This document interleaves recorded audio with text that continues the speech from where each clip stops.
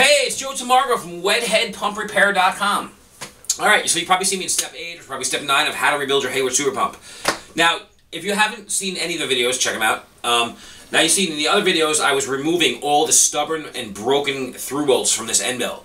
Okay, I was heating them up with a torch. So if you haven't seen that video yet and you're like, oh man, I have a broken through bolt, you could go out and check out the other videos and see how I remove these through bolts with a torch. Okay, this torch right here.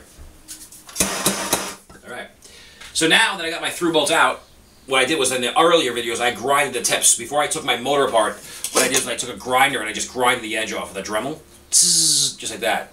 Okay, I grinded the edge off, and then what I did was I pulled the whole motor out with the tips. So now you say to yourself, well, I got these through bolts, but they have no ends on them. Where do I get new through bolts? Now, if you search in the internet, or you've probably found my YouTube video because you're like, wow, okay, here's this guy talking about through bolts. Most companies now don't even sell these through bolts. As a professional pump repair guy myself, I can't even find these. Most companies now don't even make them anymore because there's so few people rebuilding electric motors, it's not worth it for the factories to make these. So I have a solution, which is kind of ingenious if you ask me.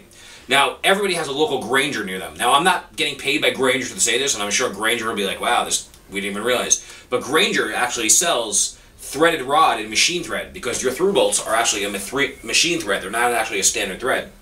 So what you can do is you can go down to Grainger and you can buy yourself 3-foot sections of this size bolt. Now we're using a Hayward Super Pump here, so this is a 1024 machine thread.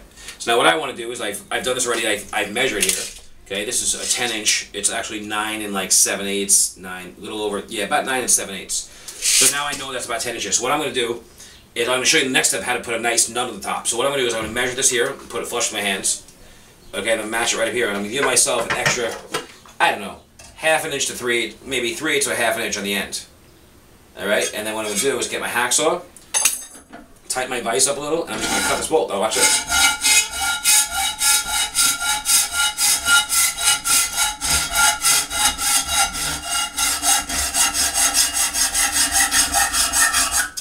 Alright, see that? So now I have my through bolt. So what I'm going to do in the next step is I'm going to get some bolts on here, some nuts. I'm going to put some nuts on top of here, and I'm going to heat them up with a torch. I'm going to smack the top of the thread down, and what that's going to do is infuse the nut, and then I use a nut driver and tighten these to the pump. Alright, so if you need new through bolts, there's no reason to panic. You can go right to your local Grainger, and these threaded rods are actually pretty cheap. I think they're like $3 for 3 feet, like $1 a foot, and you know, that's actually cheaper than if you buy your own through bolt. Alright, so this is Joe Tamargo. Thanks for watching, and the next step I'm going to show you how to attach the nut to the top of your through bolts. Thanks for watching. Peace.